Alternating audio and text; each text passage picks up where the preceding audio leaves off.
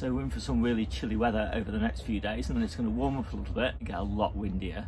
And so that's quite a lot of different weather conditions for us gardeners to manage. And you combine that with the fact that it's really sunny as well. And so I'll just talk you through how I'm going to approach that. And the first thing is in the polytunnel. Now, polytunnels don't really keep in much heat, so I'm not exactly sure, but I think by about 10 o'clock at night, they're pretty much the same temperature as it is outside. And so you can't really depend on a polytunnel to keep your veggies frost free.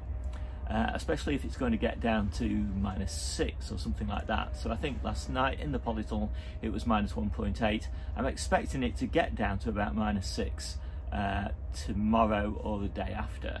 So in order to protect things in here, I'm going to need fleece. Now I've got fleece here, you can see it's all ready to lay down. It only takes me a couple of minutes to put it down and take it up again.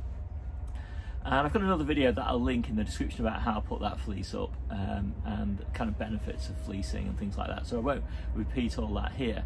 What I will say is though that all of these veggies, all of these lettuces and spring onions and things like that, parsley and all that, onions, garlic, etc. that are in here, none of those are going to mind a frost at all. They're all completely hardened off. They've withstood many frosts over the last few months, and the only thing that's going to happen is there'll be a little bit of a check in the growth rate. I don't want to check in the growth rate, so I fleece them, and I'm hoping to keep this frost free.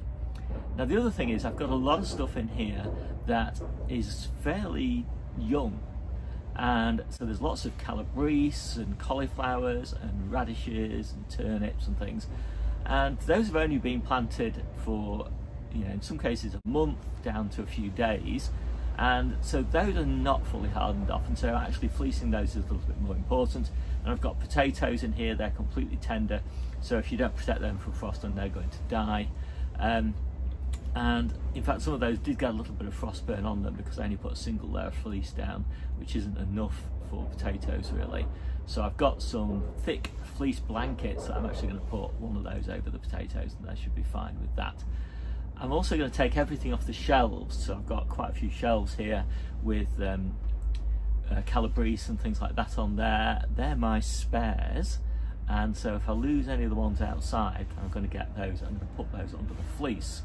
I've got some ochre in containers here. If those freeze, then that really damages the tubers, so you know, I'm going to make sure they're under the fleece as well. And that's pretty much it for the polytunnel. Now, what I've also got is quite a lot of young calabrese and cauliflowers and Brussels sprout plants and things like that outside under low tunnels and coal frames. And they are also going to need an extra layer of fleece. I'm going to lay that underneath the coal frames and the low tunnels, and they should be fine with that. So that extra layer should keep them quite happy. And again, the only real reason I've got to do that is because they're young plants. They've not been fully hardened off. If they'd been planted a month ago, then I probably wouldn't bother with that extra protection. But for something that's only been planted for 3 or 4 days, just a bit of extra protection makes all the difference.